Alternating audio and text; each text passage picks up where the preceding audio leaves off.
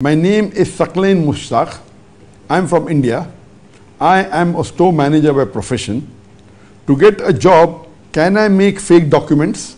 Suppose I am not a student of ITI and I require the certificate of ITI to do the job.